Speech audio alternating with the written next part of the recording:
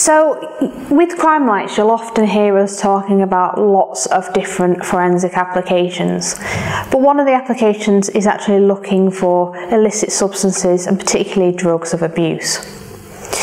So particularly here we've got some crime lights which are well suited for searching for illicit substances. On my right here we have the Crime-lite X5. Now the Crime-lite X5 is actually a crime light which incorporates 5 different wavelengths of light with 2 LEDs per wavelength. And this is the UV, the violet, the blue-green and white light. Now you can use this for a range of applications, whether that's searching for body fluids, fibres, but with illicit substances we're often using in particular the UV and the violet wavelengths. And in particular the Crime-lite X features both of those wavelengths with very powerful LED technology. Now at the other end of the spectrum we also have our Crime-lite Auto, which is a full spectrum camera. Features UV, all the visible wavelengths, and then also your infrared. But what is unique about the Crime-lite Auto is it features all of your wavelengths, your filters and your cameras all built into one handheld unit. And obviously at the front you have the screen which allows you to view your evidence in live and real time. Now of course this does have the UV and violet wavelengths that you need to search for certain drugs. But with this we can visualise them through the screen without the requirement to wear any goggles or apply any other camera filters to standard DSLR cameras. Now also, which may be useful, we do have our Crime-lite 82S range, and we have these in both. We have full kits, but in particular for searching for illicit substances, your UV and your violet would be the best suited.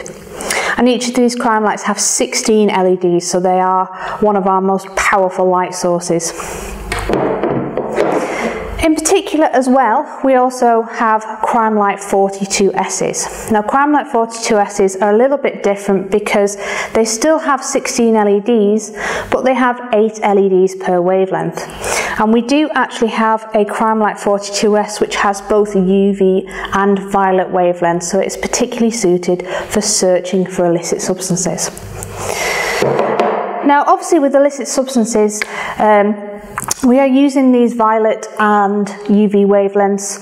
Not all illicit substances are going to fluoresce. There will be some that fluoresce and others that don't. But to give you an example, illicit substances like cocaine will fluoresce under UV and violet. It can depend on the level of purity of the cocaine. But also drugs like methamphetamine can also fluoresce. So using crime lights, there is a lot that can be found in the specific area of drugs of abuse. Okay, so what we have in front of us, we've actually mocked up some illicit substances.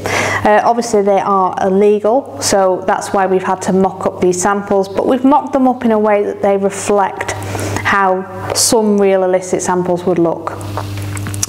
Now in this instance, we're also considering the background as well and the different types of drugs wraps that may be encountered.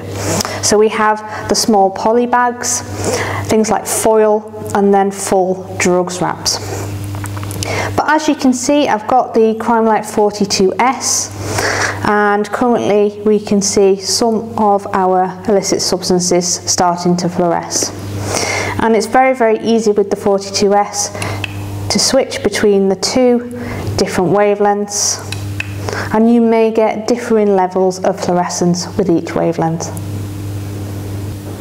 Okay, so here we're actually using the Crime-lite Auto, and we've got UV, and we can easily navigate through our light menu, choose our violet light, and it's automatically going to adjust to the correct filter. And we can see in both of those wavelengths, we can see our small amount of drugs fluorescing. And then very simply, it's a case of clicking on the screen to focus and capturing an image.